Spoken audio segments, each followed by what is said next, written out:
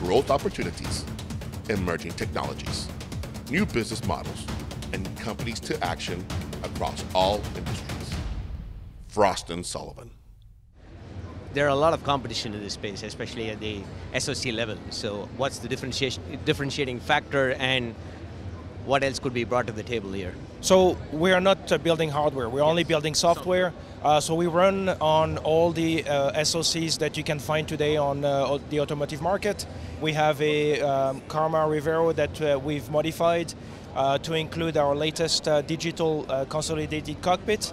We're showing a digital cluster, IVI, and climate control systems all running on the same SoC using our hypervisor technology. We think that most of the cars moving forward will have gateways to prevent rogue access to the CAN bus or the Ethernet network, so prevent cybersecurity attacks. How do you see the software-defined nature of the industry, right? So you said system on chip that's going on. So how do you see this progressing for the next 2, 5, and the next 10 years? So we know that the car architecture is changing completely. We have here an Audi Q8 with probably 150 ECUs right now. We know that manufacturers are thinking like you, that it's probably crazy to have so many ECUs. And because of the electrification of the car, what we're seeing is that we're going to create domain controllers, very large 64-bit computers that will centralize all the different sensors, all the different engine controls and chassis controls and cockpit controls into domain controllers. This is also important because this is the trend that we're seeing for autonomous driving. Well, you need to be able to centralize all different sensors, gather all the data in one system, and to be able to implement an algorithm and control the car properly.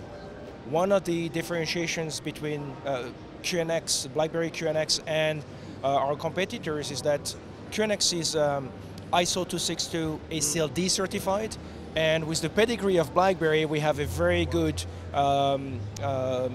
story for the security in the car.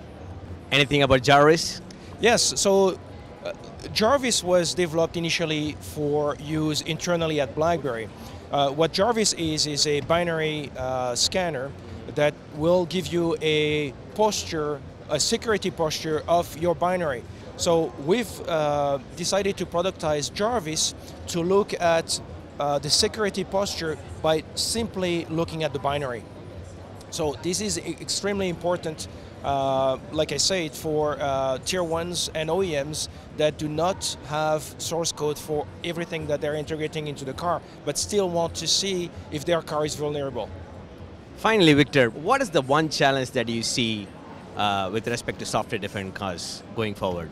The challenge is going to be to be able to secure the cars from applications being integrated into the car from your cell phone or whatever that may not have been developed with automotive in mind, may not be completely secure, but you need to isolate them and secure them to avoid somebody taking control over your car while you're driving. But we think we are in a very good position with our security pedigree and safety pedigree to meet those challenges.